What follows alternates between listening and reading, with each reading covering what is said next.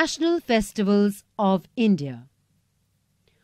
We must always remember our two national festivals, Republic Day and Independence Day. Independence Day is celebrated on 15th of August. Republic Day is celebrated on 26th of January. These days are very important days, as they remind us that we are all part of one large country, India. We must respect every citizen, and we must always be united.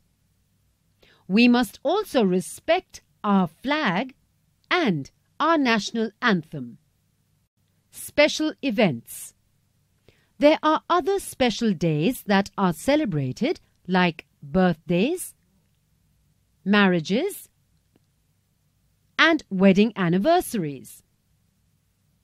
These are not festivals, but special events that are celebrated.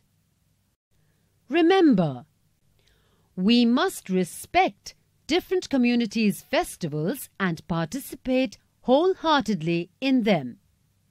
We must celebrate festivals in a way that does not disturb or make fun of others.